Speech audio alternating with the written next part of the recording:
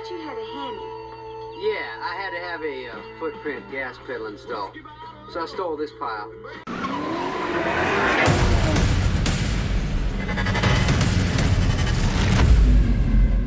Alright guys, welcome back to the channel. So, pretty exciting day, or maybe I should say week, because, as you saw in the last video, we got the van painted.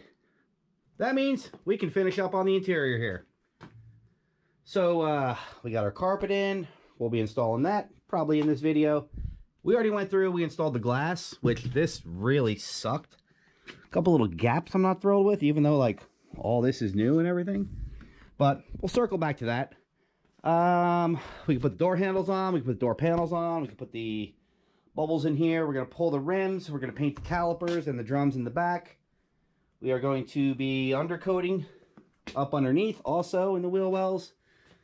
What else? We can finish off the back in there, but for today I'm mostly going to concentrate on the driver's side because as you can see, I'm about like 3 feet off the wall. I want to get the side all done, move the van back over so we can get it out, because as it is right now, I cannot open the rear doors. So, really can't work on the back. So, we're going to start piecing this together, and I will keep you in the loop, show you where we end up.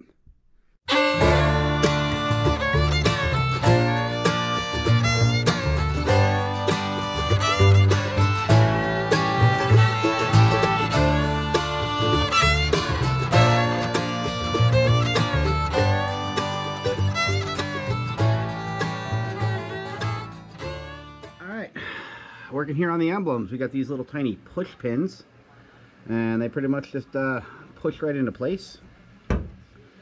Probably want to hold the back so you don't bend the metal, but I found pushing them in with a piece of cardboard, just like this, and you're good. So I'm gonna get the emblems on in 3, 2, 1, and there we are. It's the Chevy Van SS. A little bit of red should look good once I do this break here and in the back. Like I said, I might end up doing red pinstriping on the outside, but that's going to be after it's cut and buffed. So yeah, big fan. Alright guys, next day here. Yesterday we were rolling, and by rolling I mean we weren't rolling the camera. But, both sides are in the same state. As you can see, got our emblems on. We got some mirrors on. I'm pretty sure you saw all the glass in. Got some door handles. We got some door locks. Hold on, is this locked? Nope. We got our panels in here. We are switching out the stock handles. We do have some nice like Chinesium, aluminum looking things. They're pretty sweet looking, but with all new gaskets and felt and everything in here, these are really, really tight. You pretty much got to two-hand them. And yeah, so we're rolling right along. Next up, I think we're gonna work on the back a little bit. We're gonna throw the back taillights on, because I think that'll look pretty cool. Unfortunately, I cannot open these doors.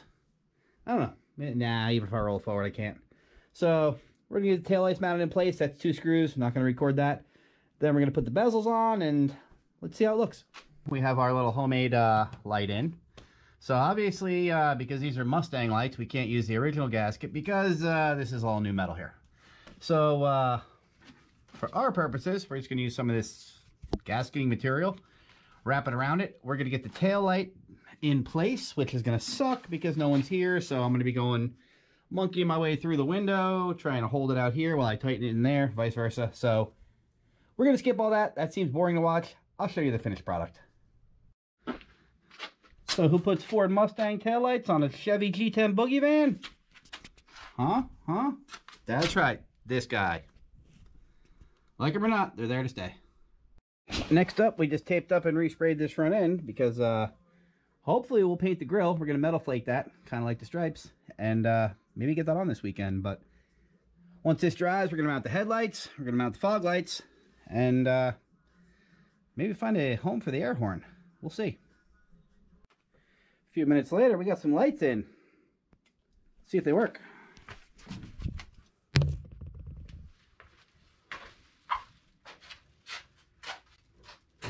Oh, that's bright.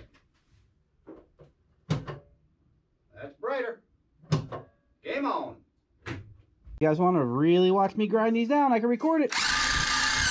It's a good time. Or we'll just skip it. It's been a minute. So here's where we're at. We went through underneath. We undercoated the whole wheel well and everything. And then we actually did the frame and everything else under here with the, what did we use? Oh, rust reformer. And then we used the rusty metal primer on the center, and we're also doing the drums with the rusty metal primer. And since we're very impatient, we got the heat gun, so we're going to speed up the primer process so we can get some paint on here. But in the meantime, I think this is dry. Yeah. I got a plan. I'll be right back. While our primer is dry now, we can jump back over here to the front where our spray paint's dry. And we're going to utilize a bunch of these existing holes. This hole here was for the charcoal canister. We don't need it anymore, so we're going to mount the compressor there. This hole here we just auged out. We're going to run the hose through back to the compressor. This hole was existing. This is the only hole that we had to drill. So what we're going to do is, here's our air horn. We are going to mount our air horn here. That hole, the hose is going to run through over to the compressor, and we're going to build a bracket for here. Because I really want this outside because that's where it's going to be the loudest. So I'm going to get some nuts and bolts. I'm going to mount the back in place, figure out how big a bracket I need to make, and jump on that. Change of plans. Now that I look at this, now that it's all mounted in, I think we're going to have an issue. If you look here, my grill runs right here. Here to here. That's going to be in the way. I know it is. So, trying to come up with a new game plan for the air horn. That was fun while it lasted. It would have looked great there. Not going to lie. Alright guys, so bear with me here. This might be hard to see, but I'm going to show you where we ended up. So, as you saw, I couldn't mount it here in the front. So, I ended up going underneath. I got this little lip right here. That was an existing hole. I just built a little, 2-post bracket. I drilled a hole here. So, up underneath, we have the air horn now. And then I drilled a hole here. And we got the compressor right there, just barely fit under the radiator. We took the negative post, just ground it to the mount. So now, if we go over here and find our horn, which is right there, we're going to run our horn down to it. And theoretically, when we hit the button, this should work. You guys will find out in 5 seconds. Okay guys, I'm not going to lie to you. Just got done wiring up the horn, and I see absolutely no reason why it will not work. I have not tried it out yet, so let's do this together. Connect the battery. I'm going to set you down right here. If you hear something, let me know.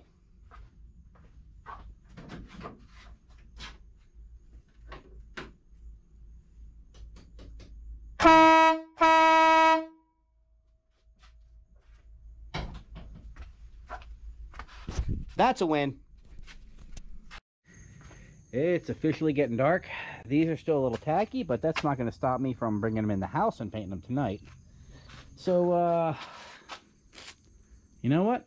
I have one more part I can throw on here just for fun that you guys haven't seen. So I'm going to run down to the basement and grab that. I'm not going to show you me installing it because it's really simple, 2 nuts and bolts. But hopefully you'll appreciate it. So I'll be right back. Alright, admit it. You didn't see that coming. Pretty cool. Next day here, you can see we got our centers painted. We painted our drums up here last night in the living room. And we got a little blast from the past we're going to be slapping on here. I don't know if you guys remember these ladder bars, or traction bars, or whatever you want to call them. But they're going on. Just a couple nuts and bolts, nothing special. Slap these on, slap the drums on, see how everything looks. Well, if I knew how to do a happy dance, I'd be doing one, but yeah, I'm pretty good with that. So moving on to polishing this rim, we're going to be trying this Chemical Guys heavy metal polish. Me personally, I've never used it. This is a brand new bottle, so I'm just going to do a little section here, show you guys how it looks, and then we'll go from there.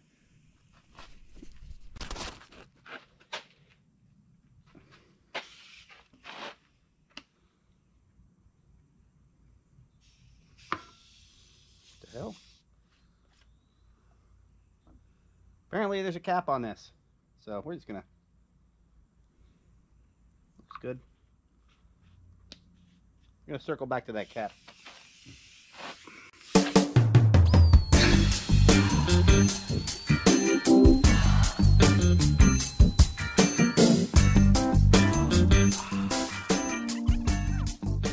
Alright, I spent about 45 minutes on her.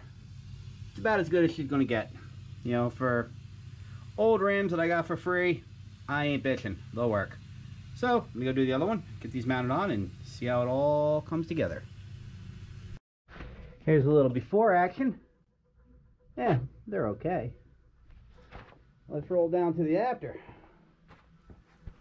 I'm not really too upset with that. I think it looks pretty good. So, I think once I throw the other tire on, we're going to jump on the side pipes. I mean, it's jacked up in the air.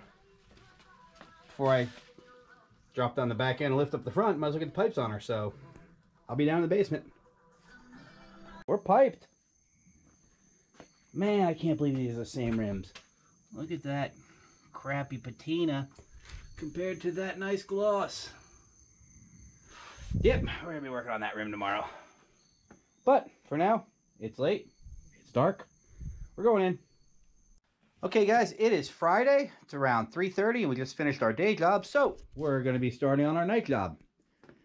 So, set my goals really low for today, so they should be easy to achieve. First thing we're going to do, if you look at the rims, see how those points face backwards?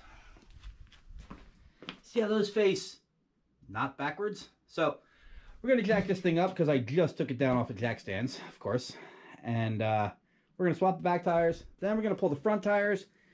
We are going to be painting the calipers red, center caps red, and undercoating the inside up in there. So that's all boring. I wouldn't want to watch it. Not going to make you guys watch it. So trust me, it's going to get done and you'll see in 5 seconds. Okay, I'm a little confused here. So the points backwards. That's good. Gonna run over here. The points backwards. That's good. We're gonna run to this side. The points backwards. That's good. We just took this tire off and the points backwards if it's on this side. So I guess someone along the line damaged the rim and they could only find a rear driver, so I got 2 rear drivers. No big deal. We're gonna go put this back on. I would definitely say my sway bar bushings have seen better days. These look like marshmallows. Well, what's left of them. So while we got that off, we might as well paint it red. We already got the red paint out. All right, guys, next day here. So our game plan for today, we're gonna get all the front back together. We got the sway bar, we pulled that off, painted that. We have new bushings. I only had, well, ironically, I have 3 of these, but I'm gonna have to reuse 2 of the original mounts. As you can see, this mount is absolutely waffled and looks like it hit something. So we don't need that. Bushings were bad. So game plan, we're gonna get all the front end back together. And then we're gonna start working on the inside. First thing we're gonna do is we're gonna get the passenger seat, mount that, because if you look over here, you see I had to cut the wood. Probably gonna have to do it here. Get the front seats in, pull them out. We have to mount our center seat here. Get that drilled in, and then hopefully get the carpet, which is going to take a while. I've done a van before, and it sucks. But luckily, it's an absolutely gorgeous day. It's like 80 degrees out. We have a rogue chicken. Hey, buddy.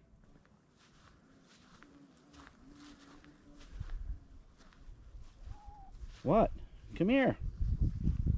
So yeah, screw the chicken. We're gonna get back to work. You follow me?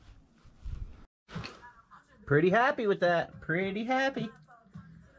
So we're all good up here. Rims and tires are on. We're gonna drop this on the ground, and then we're gonna reset, and then jump on the inside. Next on the agenda, since we have the jail cell, we're gonna need the electric chair. So yeah, I'm gonna have to build obviously I gotta cut the legs off. I'm gonna build a metal base, weld it right to the chair. This is detachable, So I will be able to pull this right out of here, and it'll be nice and flat. So we're not really worried about the chair right now, but we want to get the base drilled in before we put the carpet down, because we really want to get the carpet down today. So yeah, this chair, it is going to go a little bit lower. I am looking for a, like, they sell these Halloween prop transformers. I do want to put one on the wall somewhere. Yeah, probably on that side. I don't know. They make sparks and everything. Pretty cool. So I'm going to be on the lookout for that. But in the meantime, I got the base pretty much right where I want it. So I'm going to pull the chair, mark it, drill in here, and test fit it. So let's go. All right, we are golden. We are drilled through. Didn't secure it, but everything clears. Now, like I was saying before, this is a detachable base seat. In case I don't want it in here, you just pull these two pins. That's all you got is the plate. So then I'm probably going to carpet over everything. And I don't know. We'll see. Maybe I'll just lay the plate down and then glue carpet to the plate. We'll cross that bridge when we get to it. Got this epic piece I just threw on. Yeah, baby. All right, it's really close. It's right on the edge, but I think because of how thick the carpet that I got is, I think I'm gonna give myself like a paint stick depth all the way around. So I'm gonna be cutting both of these and pull the seat out, and we're gonna grab some carpet. Yeehaw! We got some carpet going on, and yeah, it is thick. So I was going to start stapling in the back, just staple into the plywood before I start spray adhesive into the front, but I only have 1/4 inch staples, and they are doing nothing to this shag carpet. I mean, even when I go through and finally expose the bottom, I staple through, and between the insulation, it's not even hold on to the plywood. So I'm going to have to run out to the store, but I think I'm going to get this kind of all cut and laying down flat in the meantime. There's still a lot I can do, because I can staple all the way up to the pillar, and then I start spray adhesiving. So I'm going to start doing that, getting it all cut. Basically, I got to cut flat here and around. This all gets pieced in. I've done it before. It sucks, takes time, but we'll get there. We got all night. So I'm going to start cutting. Somebody may or may not have gotten a little yellow overspray on one of their seats that they left in the van and forgot to cover. But we're going to circle back to that. In the meantime, we are all rough cut in. Still got to go back and do these gunnels and everything. I might change up these footwells. Might go yellow fur. I don't know. We'll see. But next, we are going to scab a piece of wood into here, so we have something to staple to. I'm not sure if there was a reason why this is cut like a 1/2 inch short, but I'm going to get this piece in. I'll close the door, make sure everything lines up. And worst case scenario, I'll just move this piece out. So I'm going to get on that and see you in a second. All right, now I see why it was set back. I brought the wood out to the edge, and the sides touched just a hair. So I'll move it back, and the carpet will seal it. It'll be good. All right, guys, it's been a minute since I grabbed the camera, but it's 1:30 in the morning. Figured I'd show you where we're at. All the carpet is done, 100%. We even did like the heater core and everything, now that you can see. There's some thresholds in here. We got our door sills in. We just went with this grip tape. Worked out good because it was only 4 inches, but the seam is underneath this, so you can't see it at all. We got one seat in. As much as I'd love to put the other seat in, I gotta clean it because it's got all overspray. So that's gonna be tomorrow. So in order for us to finish up the front, we have these little pieces here that are hanging on the wall over there, and unfortunately they're blue. So gonna clean them, paint them, slap them on here. No big deal. Put the other seat in after we clean it. Put the motor cover on. Put this piece on here. And then we're going to wrap the steering wheel, I think, with the carpet. And then we have to put the bottom rail on here for the jailhouse. Real easy. And then the gasket for the gull-wing door, which is real easy. So tomorrow should be a really, really easy day as far as finishing up the front end. Now, I probably am going to build some sort of a dash cover. I don't know if I'm going to do it out of the diamond tuck material, or if I'm going to use the carpet, because I got plenty of carpet left over. So we'll see. So let's see where we end up tomorrow. Moving right along, and installing a barefoot gas pedal should not be as hard as it is. As you can see, someone already performed surgery on my gas pedal because I had some aftermarket covers on it anyway. But back behind, I got these little grooves that I'm gonna have to cut out because this bracket goes straight across. So yeah, this is a extra 10 minutes I wasn't expecting, but should look cool. Gotta do something about that pedal. We'll figure it out. Well, that took about 10 minutes, but while I was under here, I was thinking about painting the steering column cover, but then I remembered I got a lot of extra carpet and zip ties, so pretty happy with it. I don't have to worry about the shifter on the column since we got it there now, so yeah, I like it. Next up, put this seat in, maybe clean a little overspray off the motor since it's so easy to get to right now, and then we'll grab the doghouse cover. Moving right along, we threw our motor cover on and we're hooking up the lights. So for the lights, all I'm doing is put a little Velcro on, and I have this window up here, and trying these out. Oh man, that's gonna look better at night. But yeah, I'm pretty happy. So let's get a couple more pieces. So I think this is where we're gonna end the video. We finished up the front, as you can see. All the carpet's in, threw these thresholds on. Still have a couple little stupid pieces of trim to put on. I got little pieces of trim that go here that I just got to clean up. I got this door trim here that's drying outside right now. Little gasket here to throw on. Nothing fun.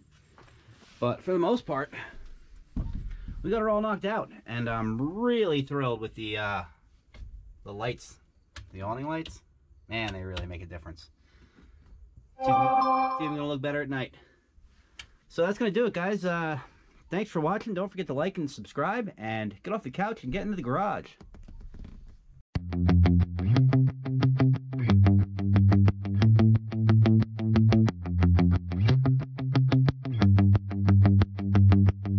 Honey, can we get a new cat? Oh, by the way, it costs more than a mortgage payment.